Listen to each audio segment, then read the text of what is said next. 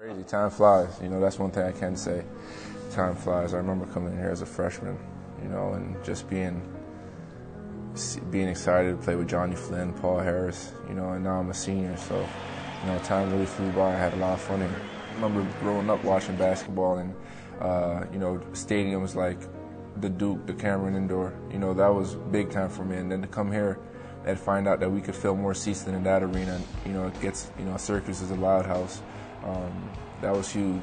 I mean, it's just a great feeling. It's kind of, you can't even put into words how you feel when you get onto the court and the fans, you hit a big shot and they start cheering your name and, they're cheering for you. It's a feeling that, you'll never forget. Joseph, big three. Yes, sir! 64-61, 26 seconds to go in overtime.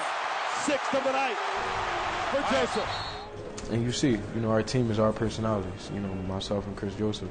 And that's what you want in two senior leaders, and that's my man. I'm happy. I want to share this moment with nobody else but Kris. He's a great person off court, just like Scoop.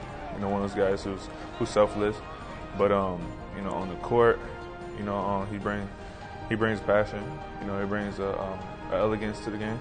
He's very skillful, a lot of moves, but 6'6", he can do a lot of things with the ball. Again, his leadership, his calmness on the court, helps everybody else out.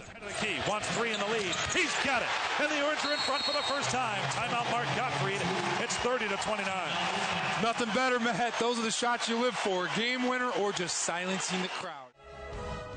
Basketball-wise, definitely games like Villanova at home, college game day.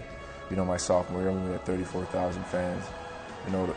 That was, incredible. I remember having the chills. When I think about it, I still get those same chills I had when I came out for warm-ups and seeing all, we probably had 20,000 just for warm-ups itself, and that was big.